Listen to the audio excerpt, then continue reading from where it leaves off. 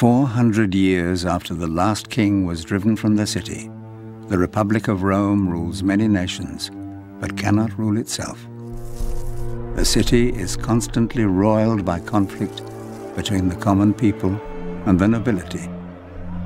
Power is shared and order maintained by two soldiers, old friends, Gnaeus Pompey Magnus and Gaius Julius Caesar.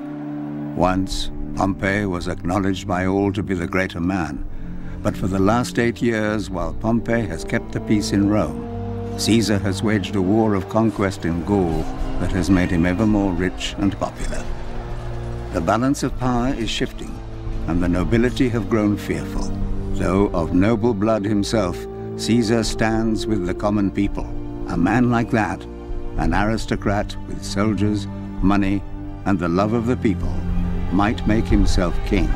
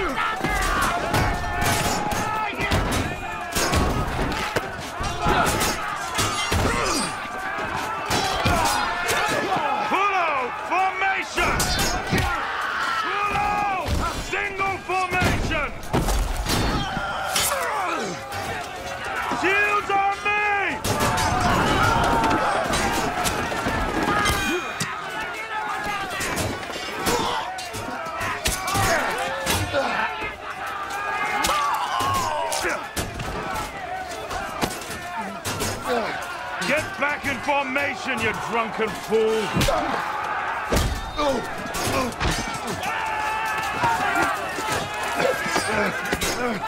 Reform! Legionary Titus Pullo is a hero of the 13th Legion, but look at him now.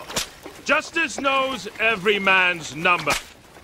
He has committed a terrible sacrilege, and he will pay for it with his life, as will any man here who breaks the law. Brawlers and drunkards will be flogged. Thieves will be strangled.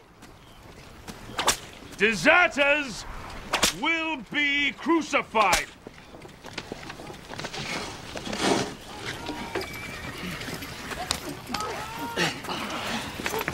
Is that it? I was just beginning to enjoy myself.